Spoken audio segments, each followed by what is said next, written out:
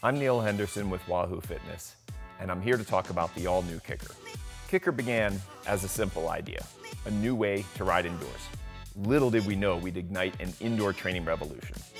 KICKR combines unmatched ride feel, performance, connectivity, and accuracy to create the ultimate indoor direct drive trainer. We designed KICKR for cyclists that want to ride and/or train indoors with the ultimate direct drive trainer. Wahoo continues to keep its products at the forefront of technology by adding new features while reducing pain points for consumers. With the addition of lightning-fast Wi-Fi, KICKR continues to stay ahead of the pack as the smart trainer that gives you the most ways to connect, compete, and train indoors. Let's take a look and see what's inside the box. Every KICKR now comes with a kicker. We've got the power cord and adapter, quick release skewer. We have the disc brake caliper spacer, a 1.8 millimeter cassette spacer for 9 or 10 speed cassettes, a drive side adapter for quick release, a reversible 130 and 135 millimeter non-drive side adapter, the drive side adapter for through axle, both 142 and 148. There's also a 142 millimeter through axle adapter, 148 millimeter through axle adapter. We have the additional KICKR access feet, both the stiff and the easy versions. The standard is installed. Also an additional end cap for an XDR free hub if you were to change. Out of the box, the KICKR is set up with an 11-speed Shimano cassette and a 130 millimeter quick release setup. If your bike uses those things, you're ready to go. If not, you're gonna have to make some adjustments. It's a good idea to make sure that your bike is compatible. You can go to the Wahoo website and check the compatibility list. So the bike that I'm riding has a Shimano 12-speed cassette, so I'm gonna go ahead and make some adjustments here to the Wahoo KICKR to get it ready for my bike. Once we're out of the box here, to get things set up, first thing we're gonna move out are the legs and then adjust the feet. For the legs, you're gonna press down on the blue and then pull those legs out till they lock. Same thing on the other side, push down on the blue and then lock on the other side. If your KICKR isn't straight up or if it's rocking at all, you can make adjustments to the feet on both sides. A little more contact there, and then you can lock that in with the blue ring. On the other side, if I need to make any adjustments, I would do the same thing, adjust the whole foot, and then lock in with the blue. The next thing we're gonna do is go ahead and adjust the KICKR for the size of the wheels of your bike. It comes out of the box set to a 24-inch road bike. If you're unsure of the size of your wheels, go ahead and take a look at the sidewall of your tires and it'll be indicated there. I'm gonna be moving this here to a 700C, which is the most common size for road bikes. And we need to loosen the silver knob first, pull that out, and then go ahead and lift the main body of the KICKR and tighten it up. Clockwise, firm, you're ready to go. Now's a great time to go ahead and plug in your KICKR. You're just gonna put the power into the adapter first, and then go ahead and plug into your outlet. You should see some lights light up at the back here as you plug in. So out of the box, the KICKR comes with a Shimano 11-speed cassette. If you need to change to any other cassette or different free hub body like a SRAM XDR, you're gonna need to first remove your cassette. Start by removing your quick release, as well as both the drive side and non-drive side adapters, and go ahead, keep those together for use if you use a different bike with a quick release. Next, we're gonna remove the cassette by taking our chain whip and our lock ring removal tool and placing these on the cassette and removing the lock ring.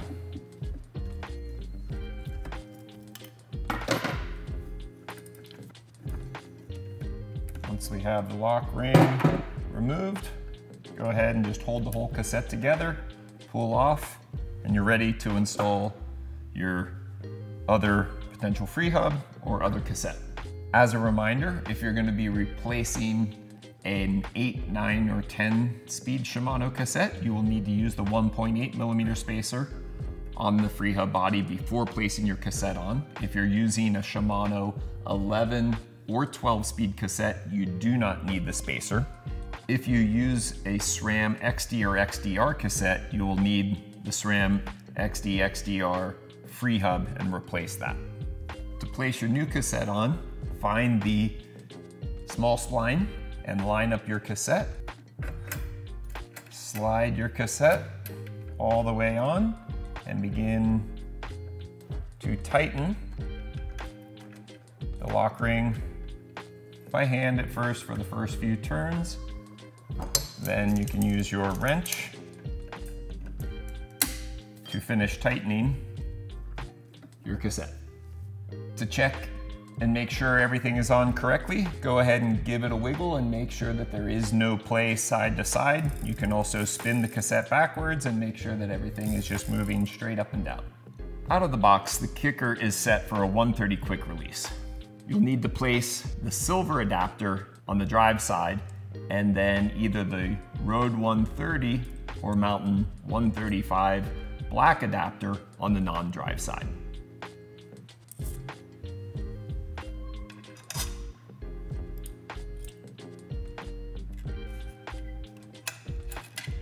Be sure to place the spring and start the quick release. You're ready to now place the bike on.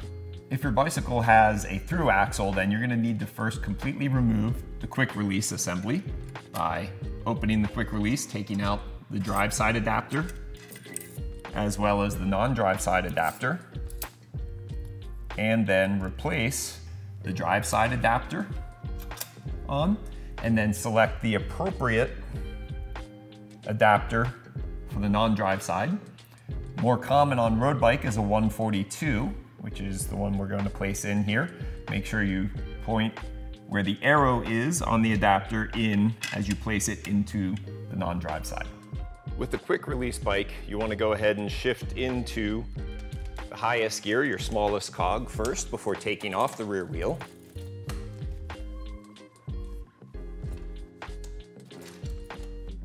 And then placing your wheel to the side. You're going to place your chain into the same cog on the cassette on the KICKR. Make sure that your dropouts fall into the quick release, and then go ahead and tighten as you would if you were using a normal wheel. You're going to go ahead then and test your gears. Go ahead onto your KICKR and shift from the highest gear all the way up to your lowest gear. Make sure that everything is shifting properly. If you need to make any adjustments, you can do so with the barrel adjusters on your derailleur.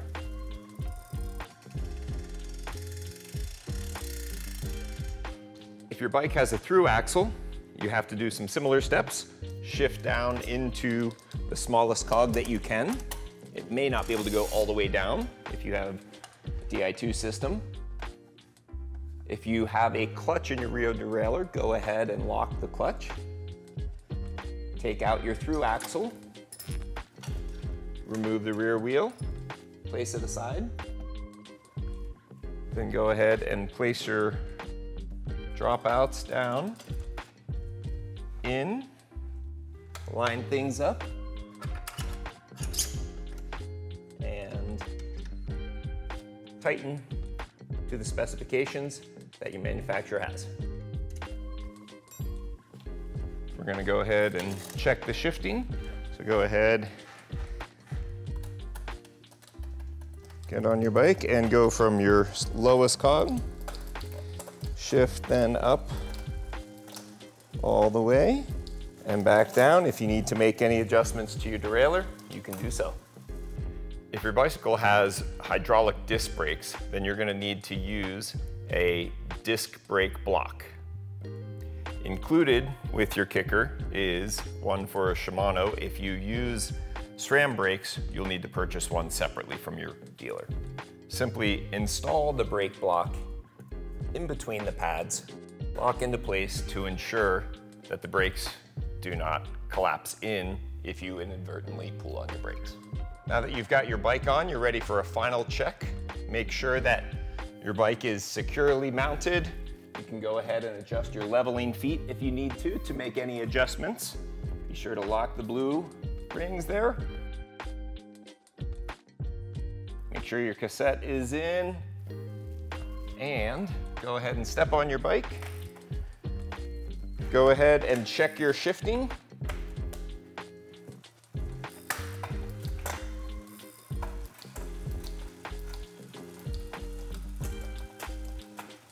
And you're ready to ride.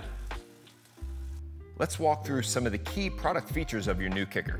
The all-new KICKR features Wi-Fi connectivity and an ERG Easy ramp for smooth ramps from a dead stop, a new odometer to track your trainer's mileage, Wi-Fi LED, and new automatic firmware updates. All these new features, plus all the old features from KICKRs you've loved in the past, add up to give you the best indoor riding experience.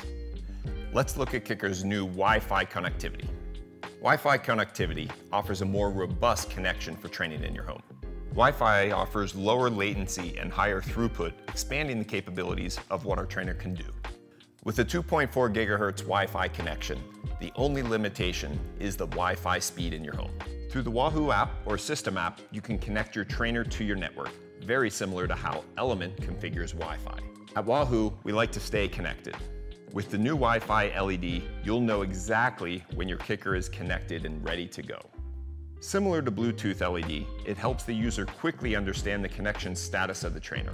The LED will slow blink white when searching for a network. Fast blink means it's discovered the network and working to connect. Solid white means that the trainer has a good connection on the network. We're excited for the all-new KICKR to feature automatic firmware updates. If you're like me, you don't have time to check the app to see if the latest version of firmware is available. Now you don't have to. KICKR will automatically download and install new firmware when available on our cloud.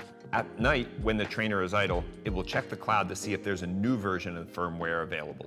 If there is one, it'll download the file and install it. ERG Easy Ramp is a new feature that allows a user to more easily ramp up to a target wattage from a dead stop. It can be difficult to get back up to a target wattage at a comfortable cadence, and this makes it much easier to accomplish. At Wahoo, we're in it for the long run.